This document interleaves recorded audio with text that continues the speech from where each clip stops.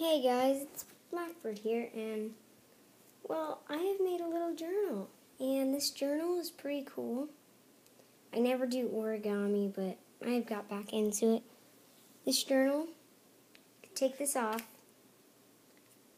open it up, and it has its own bookmark. I know it's not the best, but I need to bend it soon. And you could actually write in it. There's enough space to write. So you could write your own thoughts in it. And I also have a little pencil. It attaches and it has an eraser taped onto it. I need to glue it soon. And it still works. It still has its little pencil lead. And yeah, and just put it in the back. You just gotta put bookmark, this, which I hate putting on the red thing that goes over. It's just so hard. And yeah, one day I will show you guys how to make it.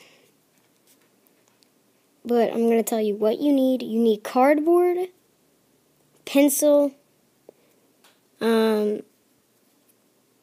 that you wrap your present in for that, crayons, and paper, and that's how you make it.